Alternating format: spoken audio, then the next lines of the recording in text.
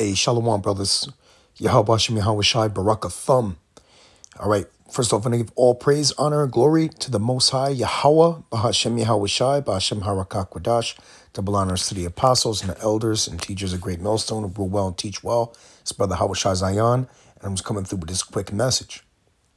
All right. And I'm going to label the video something to the nature of stocks plummet as feds hike the or the rate, really the feds would hike the interest rates. So, and all of this is a false balance. And a false balance is an abomination to the Lord. That's why they keep sliding the scales unevenly to try to tip it back to where it's comfortable. But ultimately, these disasters and things are simply to cause confusion, because we're living in America, which is Babylon the Great, okay? And remember what America is called, Mystery Babylon the Great. And, this is basically the great whore, and it's the mother of harlots, man, this place. It's just absolutely horrible. And all the stocks, which worldwide investors basically all partake in, is based in New York, the heart of America, the capital of Babylon the Great, the city of confusion, the capital of the great whore, okay? The wine of Babylon that is poisonous, the mixture of ideas and confusing thoughts and false balances, man. You know what I'm saying? And I effortlessly can say things like that because it flows right off the tongue, because this place is evil, man. And the scriptures tell us. So let's go to this article posted today on the wicked ass witches Sabbath Halloween, which I want to go in on that shit too, man. But that'll be another video. But anyways, it says U.S. stocks moved lower on Monday as investors get ready for another outsized interest rate hike from the Federal Reserve on Wednesday. It says U.S. stocks fell on Monday as investors gear up for another Fed interest rate hike later this week. Federal Chair Jerome Powell is expected to hike rates by another 75 basis points. Okay, which is very, very bad. Okay. So 0.75%. That's very, very high. It says at its FOMC meeting on Wednesday, it says investors also continue to focus on third quarter earnings results. Okay, so there's a lot going on here, man. Look at this. Continuing down, it says, aside from more rate hikes, investors continue to focus on third quarter earning results, which have been mostly beating expectations. So far, 52% of S&P 500 companies have reported results. And of those companies, so 72% are beating profit estimates by a median of 5%, according to data from Fundstrat. Okay, so you see what's going on? So they're making money off of this. They are making money off of this stuff, man. They're charging you more money and making more money off of you. That's why the Lord's going to destroy these people, man. Look, they're going to destroy these people. The Lord is going to destroy these devils, man. Crypto and all of that stuff, bonds and commodities, get out of this stuff. Commodities also should not be tipping and changing. You know what I'm saying? Like food costs more today than it does yesterday. What the hell are y'all niggas talking about, man? See, that's why the Lord ain't dealing with them. Let me go straight to the scriptures now. This is very disturbing, man. And it pisses you off because it's like, we know what's going on, but there's nothing we can do. And this is fine because like the American economy and the world economy can just go down the tubes. It doesn't matter. And by the way, you Akim, as long as you stay in the Lord, Yahweh Shai, abstain from sin, okay? You'll be okay. Repent for your sins. The Lord will increase you more and more as this time happens. You know what I'm saying? And that's what's happening with us, We're just making more money. You know what I'm saying? They're charging more for things. People are hiking up rates and hiking up rent payments and shit. But we're just making more money. We're being more diligent and being wise and making moves, man. That's why the Lord said, "My servant shall eat." Isaiah 10:1. It says, "Woe unto them that decree unrighteous decrees, and that write grievousness which they have prescribed." Okay? And that's exactly what they have done. That's the so-called American economy and the wicked-ass elites. All right? And even the fact that, just like when these rappers die, I think it was Cat Williams that said that, every time a rapper dies or whatever, they make money off the royalties like crazy because the sales go up because the guy died. I think Biggie said that, you know what I'm saying? You nobody until somebody kills you, which is crazy. And the big popular rappers like that, they got these deals with them where they're making money. Now, bear in mind, if they're dead, like they have that saying, an expression, dead man can't talk. And, only leave one side of the story, too. I believe it's cops that have that saying, only leave one side of the story. That's why they basically destroy their people that they shoot at or whatever. 100%, they empty that clip because they don't want the person testifying what happened or have any others, combating conflicting story from what they tell. But the fact remains that when that happens and these people have people set up or whatever, or death of a rapper, they make more money, And it's all based upon the love of money being the root of all evil, the lust for money, okay? And also the choking of the word of the Lord, because the scriptures talk about that too. We'll go into that in a minute. This is Isaiah 3:11. It says, "Woe unto the wicked, it shall be ill," which means bad, "with him. For the reward of his hand shall be given him." Right, and the same thing with the women with the OnlyFans. All of that stuff, man, okay? All that stuff is wealth gained by vanity. Choke the word. Let's get this real quick. This is Mark 4:19. It says, "In the cares of this world and the deceitfulness of riches and the lusts of other things entering in, choke the word, and it becometh unfruitful." So at the end of the day, it's a twofold thing that you got going on here. You have the Israelites that have been scattered abroad, small among the heathen, okay, due to the curses in Deuteronomy, the 28th chapter, okay, due to disobedience to keeping the commandments. And that's why the Christian churches always push the law's done away with, the law's done away with, we're all Gentiles, we're all Gentiles. Confusing. And because they don't want you to have, they call the letter of the law a burden, the burden of the law we couldn't keep. Look, there's people who kept the law, man. You know what I'm saying? Now, keeping it perfectly, obviously, in the land of captivity, that's going to be a problem, wouldn't it be? And yes, we need a savior. Obviously, we're going to need Yahweh Shai in order to absolve us of our sins. Because no man is righteous like that, okay? And the only way that the scripture says that you are righteous if you do what is righteous, meaning to keep on doing great, to keep on adhering to the law, statutes, and commandments. But ultimately, salvation comes through Yahweh Shai. And anything they can do to kind of quench your spirit through having to work these jobs and having to, basically distract you from praying to your God, and also to distract you from, diligently keeping the laws and statutes and commandments, such as that wayward doctrine of, oh, we're all, Gentiles and we don't have to keep the law. Oh, what's Isaiah 59 say? It says that your sins have separated between you and your God, that he will not hear, roughly paraphrasing. Okay?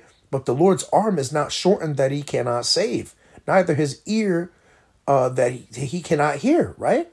So that's the reason why these people are causing confusion and chaos and capitalizing on opportunities, of a destructive economy or a tumultuous economy, when it's all in an uproar, everybody panic buys and panic this, panic that.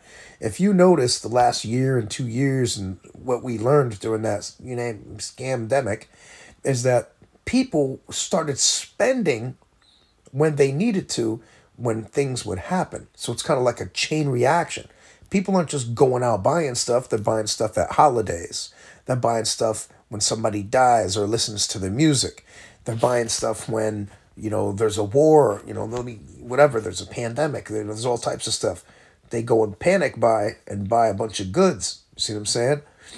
But when there's nothing going on, people just kind of chilling.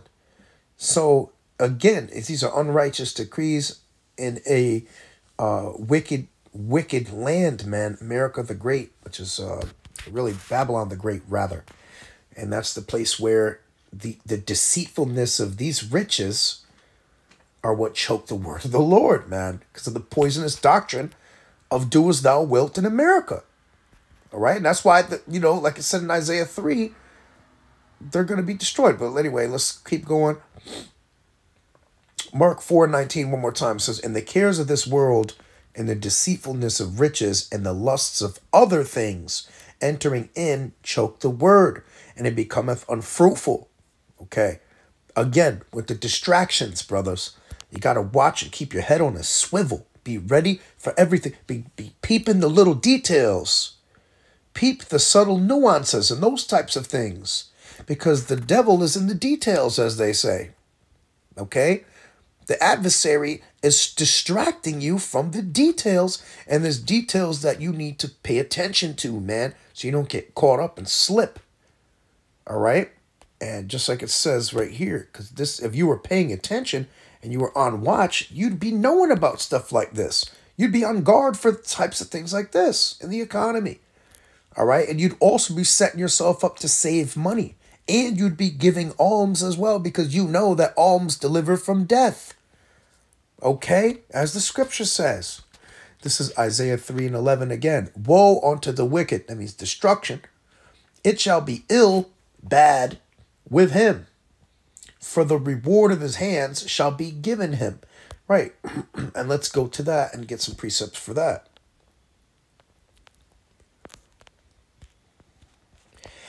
Isaiah 48:22. There is no peace, saith the Lord Yahweh, unto the wicked. Right. There it is. There it is, man. That comforts your spirit. If anybody does you dirty or has tried to, does do something to you, there is no peace with that person, man. Don't get it twisted on Instagram or Facebook and Snapchat and whatever the hell they sending you shit about, like they doing, or whatever. People still using Snapchat, whatever, TikTok, whatever. Don't be fooled by this shit. It's just a 10-second clip. It's just a 15-second clip.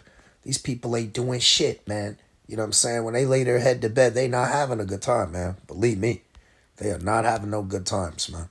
They making you think so because they're deceiving you, man. But the Lord said that the deceived and the deceiver are his. So they've been taken, and they're going to get taken in their own evil. Okay?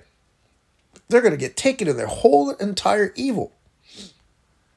Isaiah 57:20 says, but the wicked are like the troubled sea, when it cannot rest, whose waters cast up mire and dirt. There is no peace, saith my power, to the wicked. Yeah, the people are destroyed, man. That's beautiful. And Isaiah 65:13, here's some comfort. Therefore, thus saith the Lord Yahweh power, behold, my servants shall eat, but ye shall be hungry. Behold, my servants shall drink, but ye shall be thirsty. We told you so. Hey, man, we're going to be just fine. But you evil ass, wicked ass niggas, you're going to have to pay. It says, behold, my servant shall rejoice, but ye shall be ashamed. Behold, my servants shall sing for joy of heart, but ye shall cry for sorrow of heart, and shall howl for vexation of spirit. Right, because it's a balance. There's evil niggas and evil bitches out there. And yeah, I'm calling you bitches, man, because you are that. The Most High is going to kill your ass, and he's going to literally put you in a hurt locker, man, and he's going to vex your spirit, man. You're going to be howling, man. Oh, help me. Like a little bitch, man. And that's the same prideful jackass who was sitting there saying, ha, you still believe in your God? Yahweh Shai ain't going to do shit. had a bitch say that to me. And you know what happened? She got arrested within 24 to 48 hours, man. Just like I told her, I cursed her ass. And I said, Yahweh, oh yeah, Yahweh Shai ain't gonna do shit. I said, you don't play with that name, man. Shalak Rayam on your ass. I said, and within 24 to 48 hours, the Lord's going to jack you up, man. And I remember the force I said that with, too. I said, the Lord's going to jack your ass up, man. I was pissed. And he did. And he got her, man, with like 5 or 6 charges and got her car impounded and was walking at 11 o'clock at night. You know what I'm saying? What's good on the road, man? Oh, no, it was like 1 o'clock in the morning or 11. Yeah, it was like 11 or something like that. She called me when the Lord put me to sleep, too. It was funny. It was my girl at the time. Wicked bitch. Verse 15, it says, and he shall leave your name for a curse unto my chosen. Right, yeah. Hey, there you have it. That's the spirit. I didn't even know that was the next verse. You know what I'm saying? I was looking off the other way. It says, for the Lord Yahweh power shall slay thee, and call his servants by another name. There shall be no more thence an infant of days. It says, nor an old man that hath not filled his days, for the child shall die 100 years old, but the sinner, being 100 years old, shall be accursed. Woo-wee! So yeah, don't think because, you know, you're keeping on, the Lord's not keeping you on, like the scriptures say, man. The wicked are made for the day of destruction, man.